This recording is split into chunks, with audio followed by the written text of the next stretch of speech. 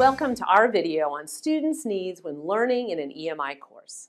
In this video, we'll discuss areas where students will need extra support for your EMI course. Why do we need to think about student needs when they are learning content in a second language?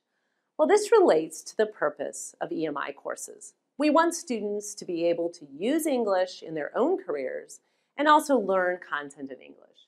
They will need our help. But as instructors, we have limited time and can't spend all of class time teaching them only English.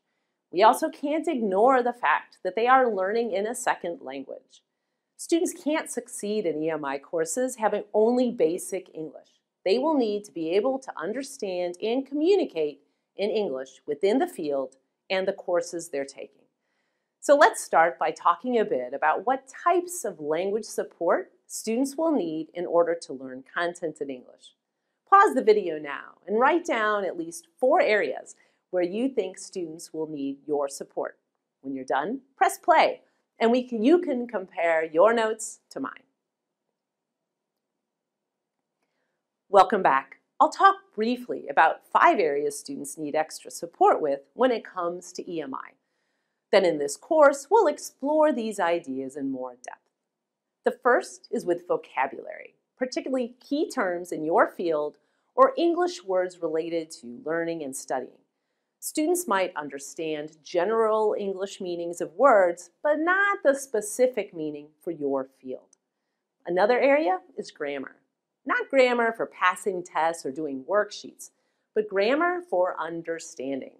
For example, if your students will be writing or reading papers for research, then they need to understand how to use the passive voice. They'll also need to know that the simple present tense is common in science as well. So grammar has to be useful for them depending on the course and the content. Reading skills are always a challenge in EMI courses since so much reading is necessary. Here we're focusing on students being able to find main ideas, read quickly in English, or skim and scan for information. A 4th area is listening skills. For example, your students will need to be able to identify main ideas when you're lecturing versus details that you offer. They should be able to write the main ideas in their notes and maybe skip the details they don't need to remember later. And finally, speaking skills. These include answering questions, discussing ideas, teamwork skills, or intercultural communication. So what about writing? Well, that depends on your course. In some departments, students will write papers or tests in English, while in others, they won't. So consider if your students will need to write in English in their future jobs. Okay, that concludes this video. We looked at what types of needs students will have when they learn content in a second language. And as an EMI lecturer, you'll need to become very aware of how language works and the things you can do to support your students.